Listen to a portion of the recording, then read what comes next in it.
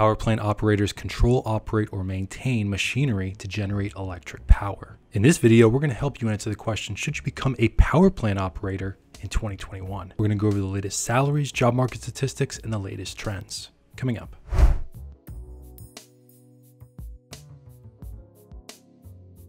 Hey everyone, Stephen Hack here with Career Watch, where we help you with your career search. If you end up enjoying the video, hit that thumbs up to support the channel. And if you're a power plant operator, let us know down in the comments below what your experience has been in this occupation. Power plant operators have a number of roles and responsibilities. They adjust controls to generate a specific amount of electric power. They monitor power plant equipment and indicators to detect evidence of problems. They control power generating equipment such as boilers, turbines, generators, and reactors. If there is a problem, a power plant operator will take action based off readings from charts, meters, and gauges. They can also control and maintain auxiliary equipment such as pumps, fans, compressors, condensers, and heaters. Power plant operators have a number of roles even beyond this simple list. Providing electricity to communities, cities, and towns is extremely important. Electricity blackouts can cause a lot of distress for people in communities around the country. And power plant operators ensure that these blackouts are rare or don't happen at all. So one of the best parts about this occupation is the barrier to entry, in that there is a pretty low barrier to entry to become a power plant operator. According to the Occupational Information Network, 74% of power plant operators just have a high school diploma. 21% have a post-secondary certificate, meaning they got a high school diploma and then they got a certificate on top of that. And only about 3% have an associate's degree. So higher education is not required for this occupation. There is formal training required of power plant operators, but higher education isn't necessary. As far as compensation goes, power plant operators do pretty well. In 2019, according to the Bureau of Labor Statistics, the average base salary of a power plant operator was around $80,000. Not bad for an occupation that really just requires a high school diploma. They were beat out by nuclear power operators, very similar to power plant operators, but the United States government separates out nuclear power operators from power plant operators, even though they're both providing electricity. And you could argue that a nuclear power operator is a power plant operator. That would make a lot of sense to me. Power plant operators did earn more than electrical linemen, electricians, gas plant operators, and water and wastewater treatment operators. And it gets even better for power plant operators. Their wages have been increasing over time. In 1999, the average base salary of a power plant operator was $43,110. This grew to $79,370, almost $80,000 in 2019. So since 1999, there has been a wage growth of $36,260 for power plant operators, or about $1,700 gained every single year on average. Not bad for an occupation that doesn't require college. So we can take these numbers and plot them into the future. This means using the average yearly wage growth by 2021, power plant operators will probably make around $83,000 a year nationally as a base salary, and this will increase to around $97,000 a year by 2029. A starting salary for a power plant operator would probably be around $44,000 nationally.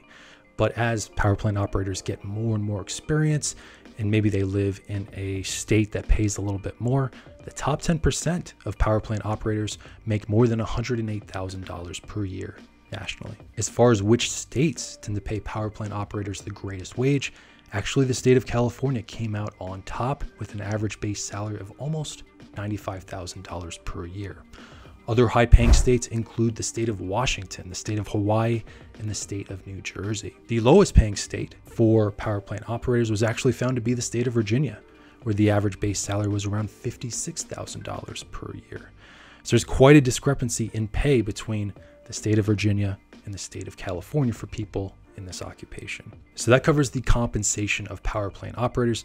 Next, we're going to get into the job market, which has been challenging for power plant operators over the past 2 decades. But first, we'll go over the size of the workforce. This is not a super large workforce. In 2019, there was 34,000 employed power plant operators across the entire United States.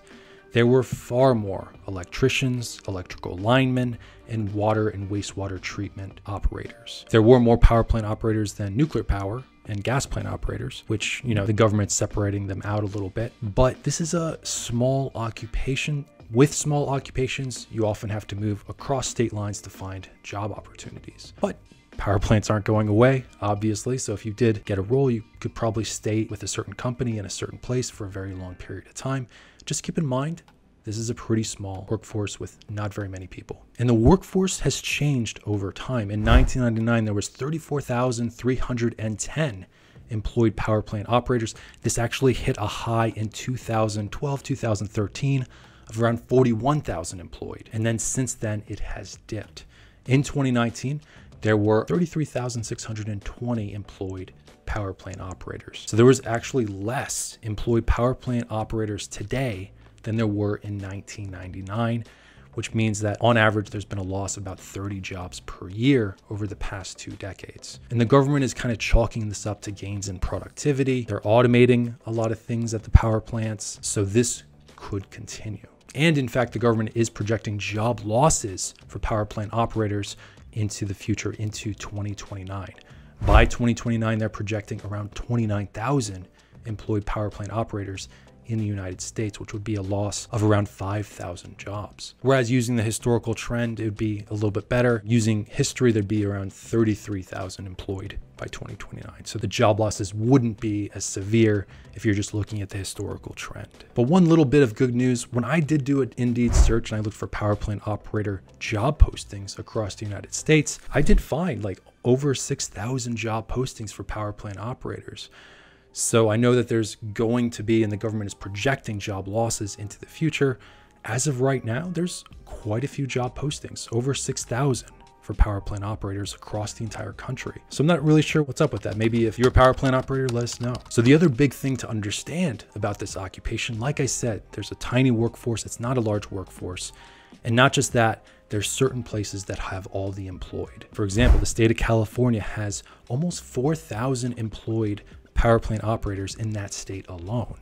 Texas also has a lot of employed power plant operators. But in the Midwest and in certain southern states, there are less employed. So just definitely keep in mind, most of the job opportunities are going to be in states with high population, such as California, Texas, and probably New York. So next, we're going to get into the interests of power plant operators. If you're trying to figure out if this career would be suitable for you, definitely consider figuring out your Holland codes. Holland codes are interest codes. Basically, you take a RIASEC assessment and you get scores in 6 different themes. According to the Occupational Information Network, power plant operators score high in the realistic and conventional theme. Many people that score high in are realistic. They like being outdoors, repairing things. A lot of electrical linemen, electricians, plumbers, they all tend to score high in the realistic theme, loggers, building inspectors. Then the second code found for power plant operators is high in conventional. And these are the kind of people that love order. They love organizing things. So if you take a RIASEC assessment and you score high in these 2 themes, this occupation might be compatible with your interests. I also found the most likely Myers-Briggs personality types